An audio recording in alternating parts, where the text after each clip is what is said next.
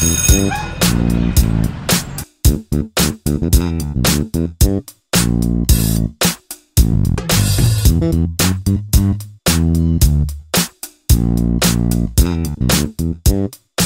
parents, and welcome back to another episode. I'm Morgan. And I'm Hope. Hey Hope, this is our first time on Heron TV. I know, and I'm so excited to be here.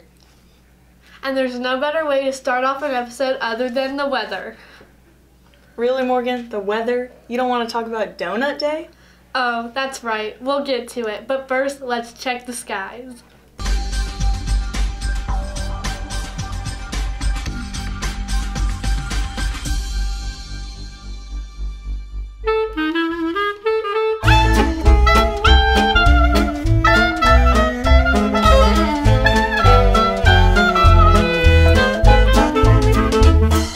The weather's been kind of sad lately. Fall is certainly here, and you know what that means. That's right, Herons. The Jogathon is this Thursday. It's going to be great to get outside during science class and run for the school. I can't wait to see what costumes everyone will be wearing. You'll earn an extra raffle ticket for running in costume, but please remember, no masks are allowed. What's up, Herons? Mr. Oliver here, and I want to thank you guys for bringing in your pledges for our first 2 turn-in days. We had a great cupcake day. Hopefully you guys had a chance to enjoy those cupcakes. We had a great cookie day too, and our first 2 turn-in days were pretty spectacular. But there's more. We've got one final turn-in day, and that's right, it's Donut Day. So bring in $40 on pledges on next Tuesday, and you'll earn yourself a donut. So the big day is Thursday, though. That's our Jogathon, and you're going to earn an extra raffle ticket for running in costume. Just remember, no masks, but you're going to earn a raffle ticket for every lap you run, in addition to every $5 in pledges that you bring in. At the end of next week, we're going to have a drawing for all those different prize baskets that you guys have been putting your tickets in for. So good luck. I can't wait to tell you guys who wins it all, and I can't wait to see how much money our school raises. So I'll see you at the Jogathon, Herons. Hey Hope, did you get your pledges in yet? No, but I'll be sure to bring in my pledges next Tuesday, and the 15th. I'm all about Donut Day. That's right. I'll make sure to bring in $40 to enjoy our final sugary reward. Just thinking about Donut Day is making me hungry. Speaking of eating, let's turn things over to Mrs. Fortuna to give us some lunchtime reminders. Happy Tuesday, Happy Valley Middle School. As you know, we have a lot of kids at this school. We have about over 1,200 kids, and each lunch has about 400 students per lunch. Things are going really well, but I think that we can do better. We need all 3 lunches to work together to ensure a clean and safe environment for all of our students and staff. We're looking for you to follow these lunchtime expectations. Stay seated at your table. Clean and clear your table and the floor. Your table should be clean, should be wiped down, there shouldn't be anything left, and you should look under the table and make sure you pick up anything that you've dropped. Make sure then you're gonna raise your hand and we're gonna bring over a rock so that you can either go to the library or go outside. If you're staying in the cafeteria, make sure that you are staying at your table as well.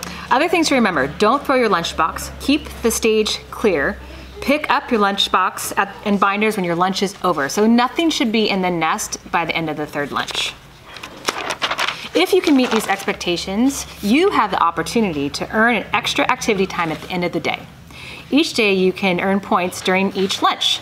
So you'll earn either 1 point, 2 points, or 3 points. 1 point means the lunchroom's very messy. 2, almost clean. 3, perfectly clean. That means you have the possibility of earning 9 points a day or 45 points each week. So all the lunches need to be working together to attain your goal. Once you reach 70 points, you have earned your reward. So let's take care of the cafeteria and follow expectations, and you will have free time in no time. Clean up after yourselves, Herons! Hi. Hi, Mrs. Gaudio. Hi, how are you guys doing? Shouldn't you be in class already? Didn't I see you outside today? Yeah, I was just outside saying hi to students as they come in. But aren't you busy too? Well, sure, I'm busy, but I try to think about how I can make work better for others. In fact, I'm thinking about how I can exercise my character muscles this year. Oh yeah, are we going to start exercising our character again with character dares? Yeah, every student can practice building character this year by trying some of the character dares.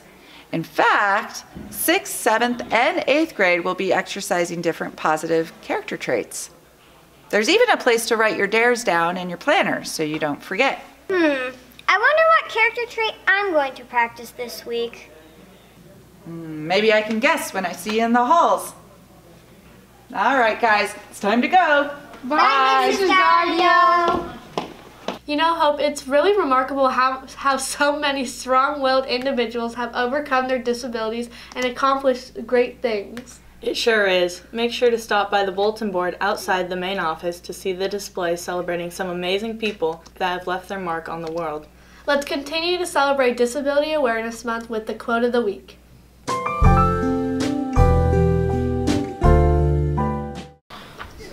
Hello, Herons. This is your quote of the week.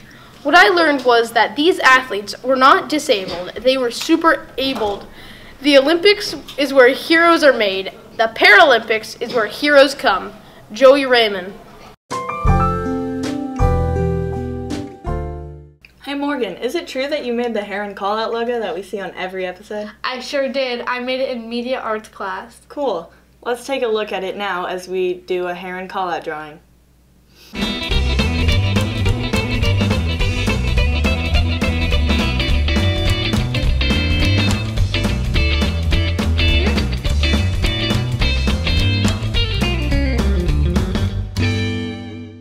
Be sure to see Mrs. Damon in the main office to claim your prize. I hear Heron Callout prizes are no joke this year. They are giving away some pretty snazzy prizes. Hey Morgan, what do you say we hear a pretty snazzy joke? Excellent idea.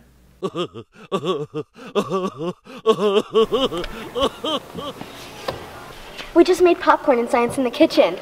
Oh, really? That sounds so cool. I've always wanted to be in science in the kitchen. Yeah, it was weird because we used popcorn salt instead of butter. Oh, that's interesting. Speaking of butter, did you hear the rumor going around about butter? No. What is it? What is it? Never mind. I shouldn't spread it. So what else do we need to get to? We still need to get to the random fact of the episode. Well, what are we waiting for? Hey Herons! Did you know that there's 293 ways to make change for $1? That's pretty random. And that's your random fact of the episode. That is really random.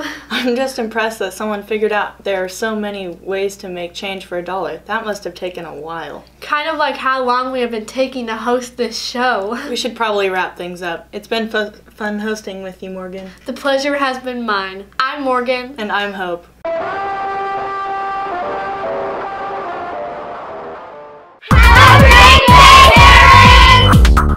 Have a great day, Herons!